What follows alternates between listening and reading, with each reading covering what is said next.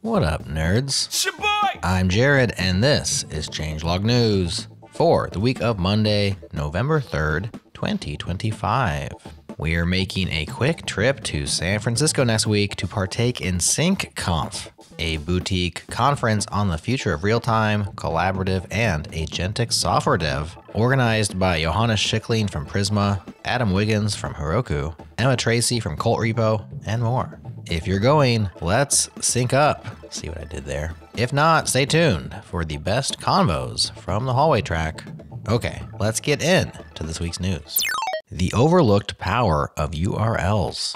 Ahmad Alfi found an old comment in his code that contained a powerful link. Quote, I clicked the URL and it was the Prism.js download page with every checkbox, dropdown, and option pre-selected to match my exact configuration. Themes chosen, languages selected, plugins enabled, everything perfectly reconstructed from that single URL. Here was a URL doing far more than just pointing to a page. It was storing state, encoding intent, and making my entire setup shareable and recoverable. No database, no cookies, no local storage, just a URL. End quote. URLs can do so much, but we don't always use them to their full potential. In this article, Ahmad explains how URLs are even more than user interface. They're state containers. They have their limitations, yes, but Pareto tells me we're not benefiting from the virtues of the URL nearly enough. Ahmad agrees. Quote, we've built increasingly sophisticated state management libraries like Redux, MobX, ZooStand,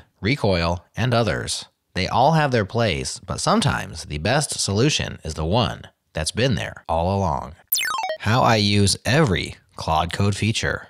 The more I use Claude Code, the more I want to use Claude Code. That's a strong indicator of good product design. The challenge I have is the surface area of the product feels overwhelming. Not that I'm holding it wrong, necessarily, but that I could be holding it better. But if I'm being honest, which I actually always try to be, so I don't know why I feel compelled to prefix the following or any statement with that phrase, but here we are, aren't we? I don't know how much of Claude Code's feature set is worth investing in. Are slash commands here to stay? Are sub-agents even worth it? Will I switch to AMP or Codex or Gemini CLI next week and make any Claude Code specific learnings moot?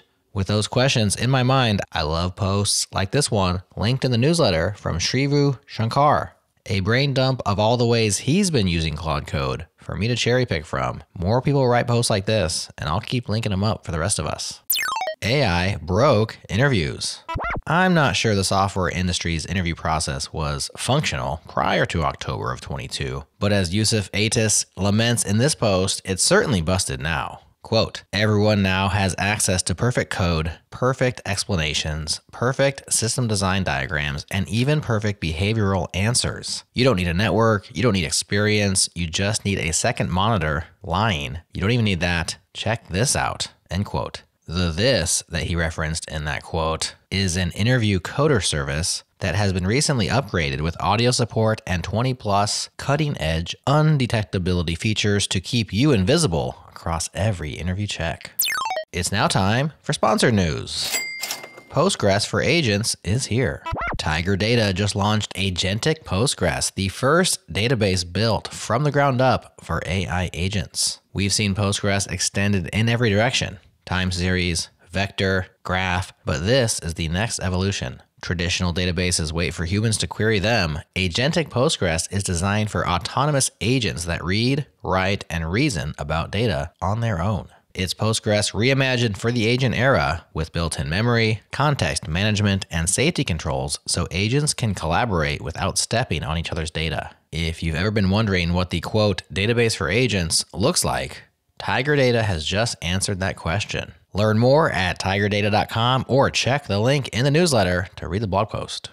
Intern saves TikTok $300,000 per year because Rust.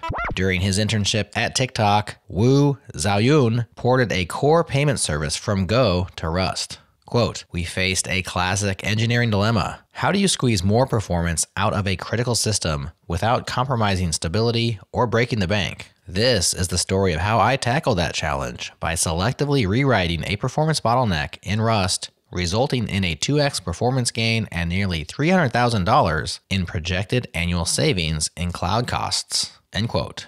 One of our industry's favorite principles is premature optimization is the root of all evil, but it's important to note how much heavy lifting the word premature is doing in that axiom. Well-timed optimizations can yield huge wins like the one Wu and his colleagues deployed. Oh, and if you think this experience soured Wu on Go, quote, paradoxically, this project gave me an even deeper appreciation for Golang. Go's incredible developer productivity and well-rounded performance makes it the ideal choice for 95% of our services. JSON for LLM prompts at half the tokens. Tune, which stands for Token-Oriented Object Notation, is a compact, human-readable serialization format designed for passing structured data to large language models with significantly reduced token usage. The idea here is to still use JSON programmatically, but convert to Tune for LLM input, saving about 40 to 60% of tokens. Why? Because those tokens still cost money, and anything that costs developers money will be optimized away as much as we can muster. That's the news for now, but go and subscribe to the Changelog newsletter for the full scoop of links worth clicking on, such as the Internet Archive's Wayback Machine link fixer, the only thing that matters, and if you don't tinker, you don't have taste. Get in on the newsletter at changelog.news. Last week on the Changelog, Adam Jacob joined us to discuss how agentic systems for building and managing infra have fundamentally altered how he thinks about everything, including the last 6 years of his life. And Adam and I finally pushed record on a Spooky Friends episode all about software projects that are dying, dead, or undead.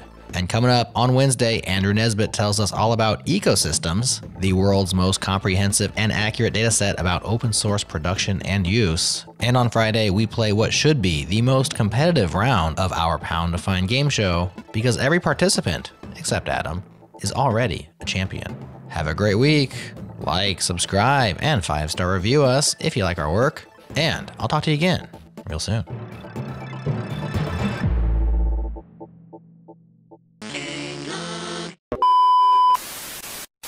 All right, Rob Dingnegian. Well, families who homeschool their children often say one of the first questions asked by others is, what if your kids want to play sports? As First Alert 6's Phil Katafamo found out, the National Volleyball Tournament has provided that outlet for nearly 3 decades. Ooh, that's my best pronunciation yet.